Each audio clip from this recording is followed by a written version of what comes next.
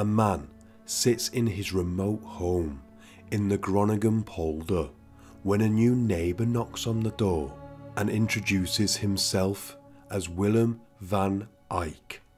He says he works in a mental institution for the criminally insane, not so far away.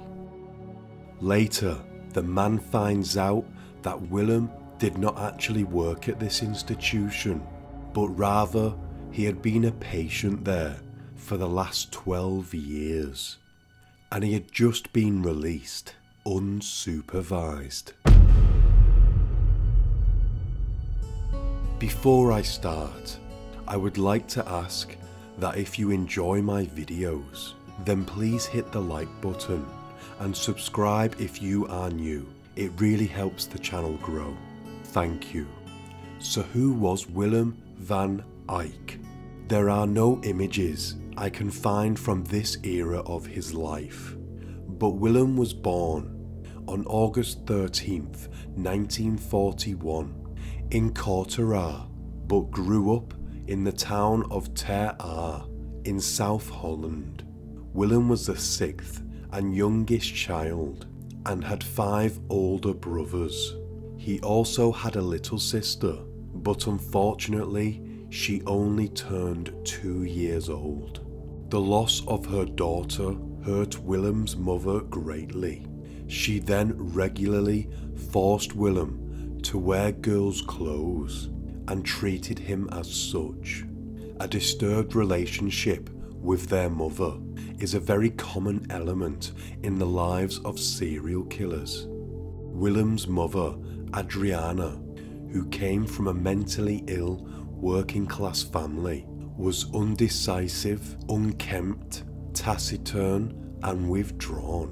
What her husband forbid, she would allow her children. Villagers characterized her as unreliable, headstrong, suspicious and cold, just like youngest son Willem. Where people speak negatively about Willem's mother, his father was described as a hard-working man who worked as a petroleum peddler and bicycle repairman. Willem himself was an unruly child who did not do well at school because he could not learn very well. He had a lot of trouble with language. Willem started stealing at a young age, first from his own family, but soon also from neighbours and fellow villagers. He was also cruel to animals. He would hang frogs on the clothesline as a child and shoot them off with a rifle. When Willem saw ducklings, he kicked them to death and drowned cats just for fun. When his uncle went hunting, he went with him, and one time accidentally shot a dog. He also set his neighbour's dog on fire after he poured petroleum on the animal. When Willem was still a child, only about 7 years old, his brothers described him as evil personified. The description is quite intense, but not strange when you look at his behaviour towards animals. The psychiatrist J.M. MacDonald believed that cruelty towards animals stemmed from a child's desire to take control of his or her own environment. The desire would arise from the child being humiliated by others, especially adults in authority. This naturally causes frustration in the child, causing her or him to want to unleash these frustrations on something weak and defenseless, for example, a pet. As a child, Willem was already nicknamed Gekkie Willempie, which translates to Crazy Little William, and the nickname stuck with him for a long time. He had a lot of guts, and therefore was not afraid. He always came across as menacing. He threatened to use force to get his way. One time, he took a grenade into a pub and demanded free beer. Whenever he argued with someone, he threatened to fetch his gun. A fellow villager spoke about how Willem stood at the bar and started fumbling in the pocket of his jacket. Suddenly, he took his rifle out of his pocket and placed it on the bar. It did not take long before William had to deal with the law in connection with committing theft and burglaries. In 1964, he got a criminal record, and in 1966, he went to prison for a few months. He was given a psychiatric examination by order of the court. It was concluded that he was aggressive and lacked normal levels of intelligence. Willem showed deviant behaviour from an early age. Incidentally, this behaviour was always dismissed by others as something that was normal for him because he was just Gecky Willempie. No one else seemed to really think about how bizarre his behaviour was. In addition, Willem mainly displayed macho behaviour towards men, as if he wanted to show that he was a real man. Because of this behaviour, Willem was lonely and felt ostracised. Where he acted tough with men, he was aloof with women. Contact with women was therefore difficult. This is of course due to his own behaviour, because women simply thought he was a creep. In his early 20s, he started having vivid dreams about women, in which he destroyed women by slitting their stomachs. In audio recordings, Willem says that he wanted to be in charge of the woman. She had to be subordinate to him, and that he kept having to push the boundaries. In his own words, cover, have, destroy.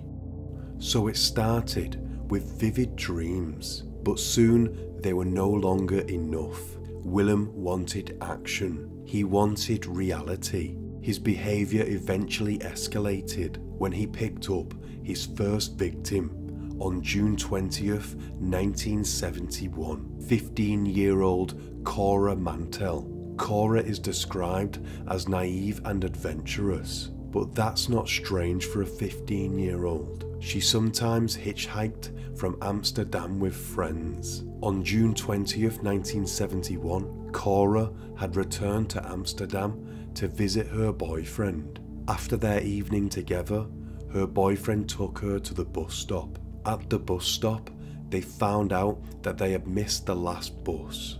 Cora therefore decided to hitchhike back home. She was okay with this, as she had done it before. Unfortunately, Cora was picked up by Willem, who had just been drinking beers at a cafe in Amsterdam. At the time, Willem lived alone and went out looking for women at night. When he saw Cora hitchhiking on the side of the road, he saw this as a unique opportunity. He said, "She offered me another cigarette, a menthol.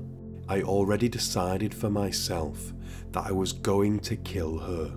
And when I took a different road than she indicated and stopped there, I said to her, let's say goodbye to each other. When she refused and tried to get out of the car, that's when the accident happened. Willem then forced himself on her, but she resisted.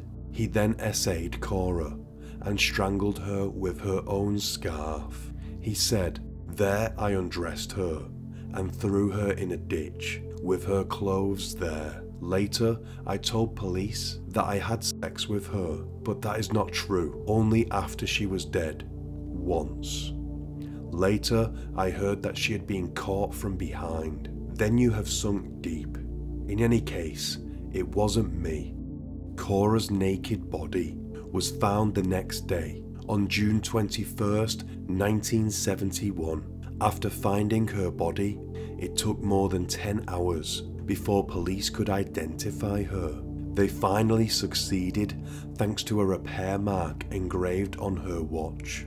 The police immediately started looking for a possible perpetrator, and a jeweller from Aalsmeer was suspected for a while. This was because Cora was due to start her new job at this jeweller's the morning of the murder. Cora's father was willing to hand out 10,000 guilders in reward money for a tip leading to an arrest. This was on top of the 15,000 guilders from the public prosecutor. Unfortunately, this did not yield any results because the police did not proceed further with the investigation. Cora was buried on June 25th, 1971. Before we continue, I want to say thank you to Modified Zombie Mermaid Art, who brought this case to my attention. They have recently set up a new Instagram account showing their artwork, so please take a minute to go check them out and give them a follow. Because the police did not get any further in their investigation, Willem was able to continue his life peacefully. A few years after Cora's murder, he strikes again on August 19th, 1974. Willem saw his second victim, the 44-year-old nurse, Altje van der Plat from Groningen.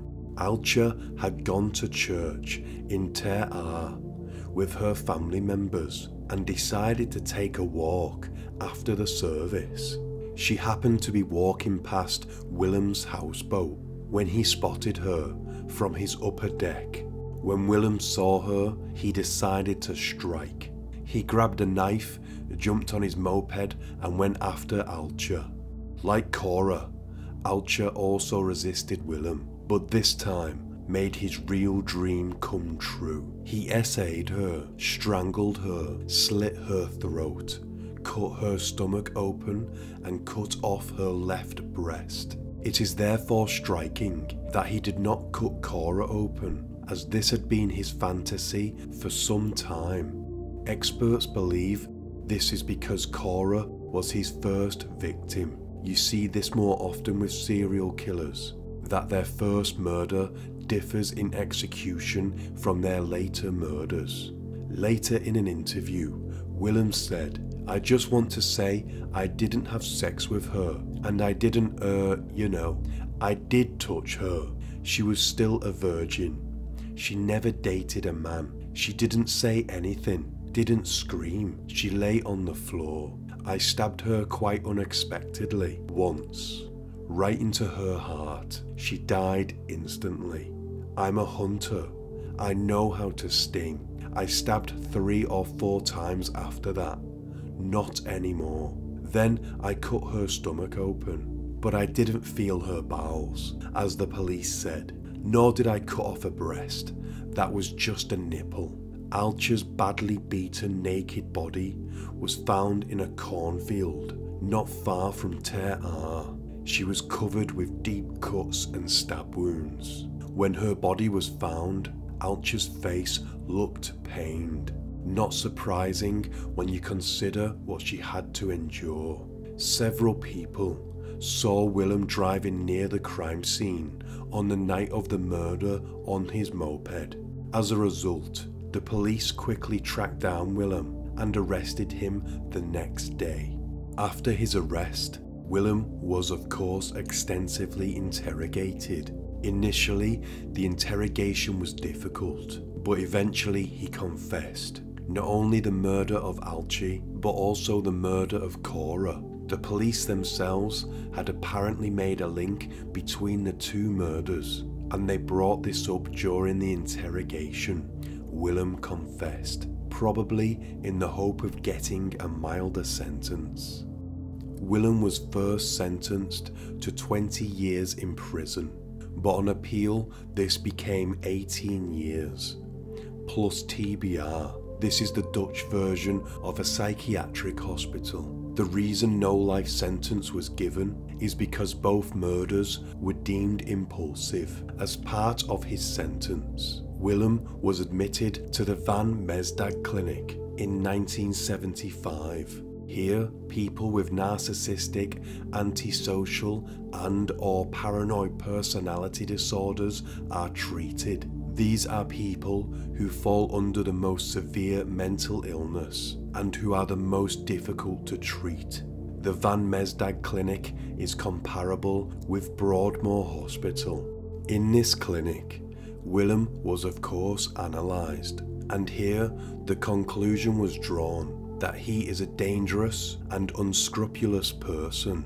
It didn't help that Willem refused to take medication, and also refused to go to therapy. As a result, he strongly opposed his own treatment, and because of his behaviour, he often ended up in solitary confinement and got into a lot of fights. He was by all means untreatable. In 1979, Willem was allowed unsupervised leave for the first time, something that is regulated by law and is part of the treatment. He had actually been allowed to go on leave before, but that could not go ahead because of his behaviour. According to Willem, this was because he was being opposed by his practitioners. Nevertheless, he was finally allowed to go on leave in 1979. He went to a strip club with an attendant.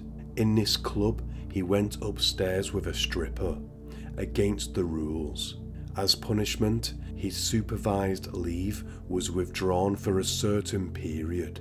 In March 1980, Willem decided to place a personal ad in the local paper. Willem may have limited intelligence, but he was not stupid. He knew that a relationship would look good in front of his practitioners. In the advertisement, Willem wrote that he was a driver who was often abroad. Soon, there was a response to his contact ad. Adri, a single mother of 5, read the ad in the newspaper and wanted to meet, so they quickly set up a date. They were supposed to meet at a train station in Groningen, but Willem did not show up, supposedly because he was abroad. A few days later, someone from the Van Eijk clinic was at Adri's door, asking her not to contact Willem anymore. Despite the request not to contact Willem, Adri decided to do so after a week. In her own words, this was because she was stubborn. She also wanted to visit out of curiosity. During the visit, Willem told her why he was in the clinic. Although she was shocked by this did not stop her from contacting him again. She had the idea that she had to build a new life with him, and this suited Willem because having a wife made it easier for him to keep up appearances, that he could function in society. They became engaged in 1981 and married in prison in 1982. Incidentally, Adri lied to her family about what Willem was imprisoned for. On June 6, 1990, it was decided that Willem could be discharged from the clinic and that his TBS would be lifted. A report concluded that after years of struggling, his problems had not been treated and that he would have an antisocial personality with a psychotic core. It was acknowledged that he always resisted his treatment throughout his stay. As a result, his traumas from early childhood would not have been processed. Despite this, it was concluded that this would not mean that he had not changed. According to the practitioners, Adri was an important emotional support, but a severe trauma, like a divorce, would reopen the wounds of early childhood and reactivate the psychotic core in his personality.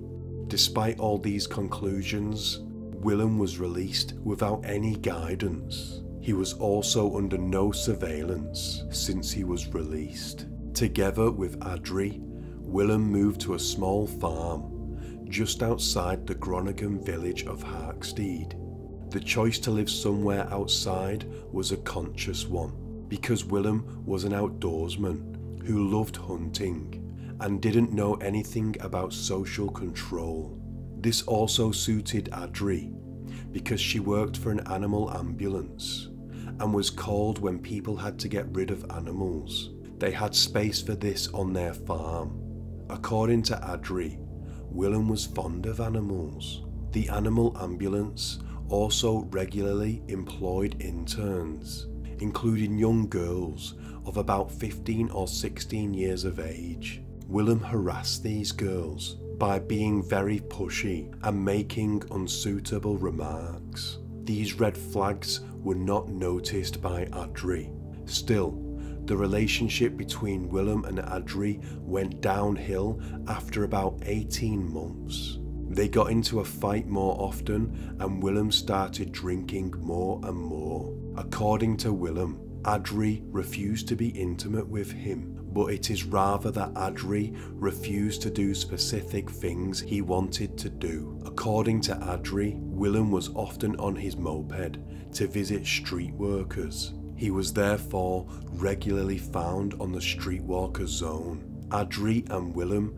had been living in Harkstede for some time when, on November 5th, 1993, the naked body of Romanian street worker Michel Vatel was found in a ditch in the village of Enmutil, about 26 kilometers from Harkstede.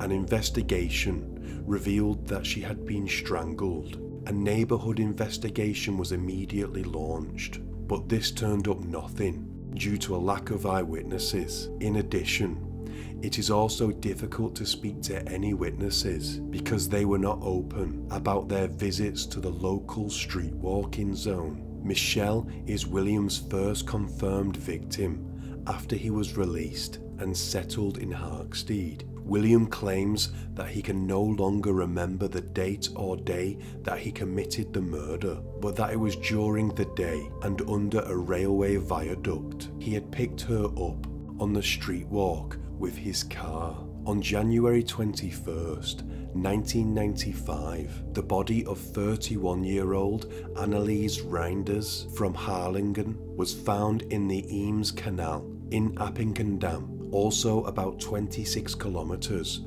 from Harkstede. Like Michel, Annelies was also a street worker. When her body was found, Annelies had been missing for 6 weeks. She was essayed and strangled with a rope around her neck. Just like Michel, Willem had picked her up on the street walk with his car. Willem said about the Annelies attack, "A plump girl, no beauty, but that night I had little choice. I laid my blanket there on the floor, on a dam, and when she had undressed herself, we lay down and caressed and touched and kissed. The great foreplay, so to speak. And then the same thing happened again. Without having sex, I suddenly, as if in a blackout, put my hands around her neck. When I came to my senses, I was on my knees next to her, and she was dead. She must have resisted, because she scratched my face."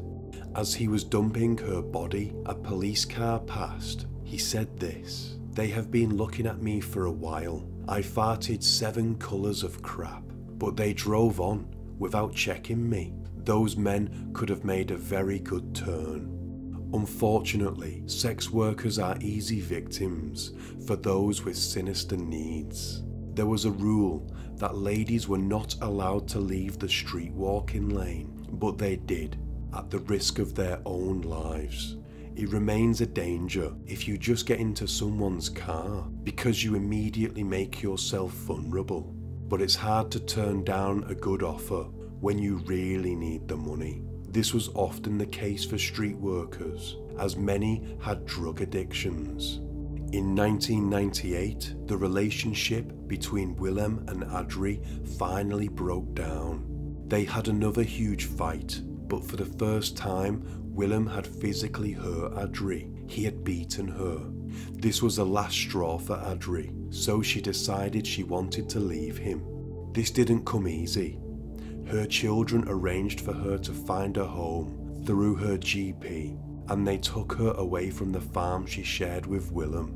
After Adrie's departure, Willem regularly invited street workers to his home. He had lost his driver's license and car because of his excessive drinking, so all he had left was his moped.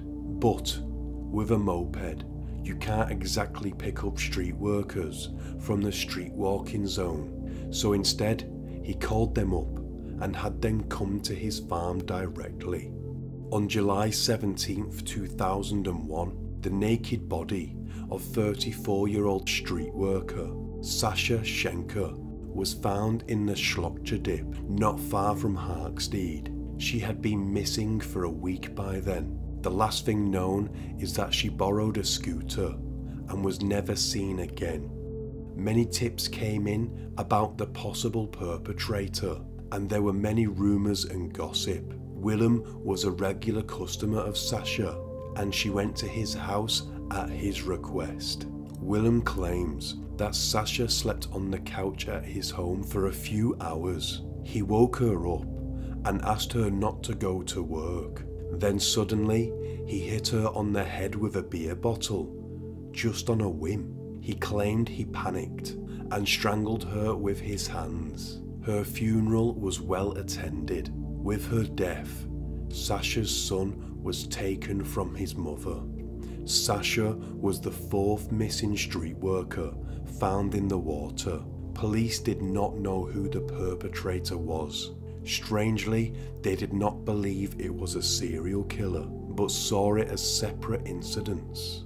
By talking to the street workers, a small farm in Harkstead came into the picture, where street workers regularly went. They claimed they could always call the person who lived there if money was needed, because something could always be arranged. Willem's history was already known to the police, so they had him in their sights pretty quickly.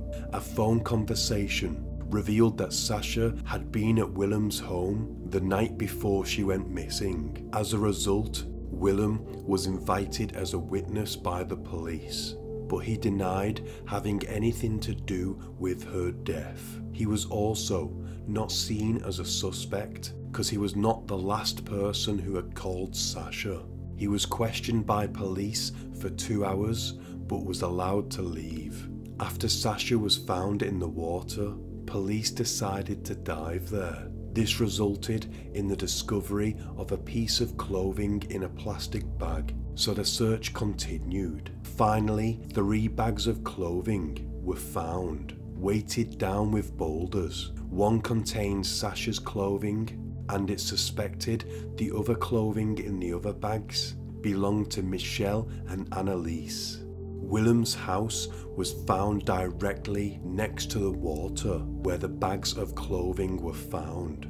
But this wasn't quite enough to arrest Willem yet. Several therapists who have treated Willem in the past tipped off the Groningen police that Willem could be responsible for the murders, but he was known to police as a cutter and not a strangler. Nevertheless, the police decided to go to Ter Aar to investigate the murders of Cora and Alcha. When they found out that Cora's cause of death was strangulation, a light finally came on. The link was only really made when it turned out that Cora's and Alcha's clothes were also found in the water near his houseboat in bags that were weighted with boulders. Willem was finally arrested on November 12, 2001. Willem was of course interviewed, but hard evidence was also used. It turned out that Willem used a very specific type of rope to secure fish traps in order to fish for eels. This very specific rope was also used to kill Annalise. When this connection was made, it didn't take long before Willem confessed to the murders of Michelle, Annalise and Sasha. The Groningen police were very proud of the work they had done and that they had arrested Willem, but it cannot be ruled out that he committed more murders, especially because of the gap of 6 to 7 years between the murders of Annalise and the murder of Sasha. It is therefore plausible that Willem committed more murders than he confessed or for which he was tried. During the period that Willem was active, many street workers in the region went missing or were killed. After Willem's arrest and confession, several murders of street workers have been re-examined. The following 3 women are thought to be possibly victims of Willem. On July 31st, 1995, the torso of 24-year-old Antoinette Bont was found in the Winchester Deep, about 17 kilometers from Harkstead. Her arms and legs were later found in a bag. Her head was never recovered. On May 2nd, 1997, the body of Shirley Heerages was found in Groningen. The cause of death turned out to be strangulation. A scarf was later found in Willem's house with Shirley's blood on it. It was known that he knew her and that she was murdered. Around February 7th, 1998, 35-year-old Jolanda Meer went missing. She was last seen on that day. The police launched a major investigation that was cut short after 3 weeks. Jolanda's parents did not let it go and went out themselves to speak to street workers in Friesland, Groningen, and even in Germany. It is known that Jolanda often visited Willem's house, and Willem also admitted to having known her. According to Adri, Jolanda was fed to their swine. After Jolanda went missing, no one was allowed near the boar. In fact, a few weeks later, the boar was taken to the slaughterhouse. In 2003, very thorough DNA research was again done in Willem's farm and in his yard. Unfortunately, apart from the scarf with Shirley's blood, nothing was found that linked Willem to possible other victims. Willem has never acknowledged any murders other than the 5 that he has been tried for. He also never wanted to talk about his motive for the murders. He kept claiming that it happened every time on a whim. Willem also put blame on others, or at least anything other than himself. He had a rough childhood. He had been bullied. He acted on spur of the moment. Despite never blaming himself, he said during an interrogation that he had realised during a murder that he had to press on because the victim would otherwise go to the police. This admission ensured that he could be tried for murder because it showed that he thought about the consequences of his act and went ahead with it anyway. On November 7th, 2002, the court in Groningen sentenced Willem to life imprisonment. He continued to cause problems in prison. He was unmanageable. As a result, he was transferred several times to other prisons. In 2019, he was transferred again due to serious behavioural problems, and so ended up in Voort. Here, he passed away on June 19th, 2019. The Public Prosecution Service does not want to make a statement about the cause of death. To Willem Van Eijk, good riddance. To the viewers, that's all we've got time for in this episode. Until next time, stay sane.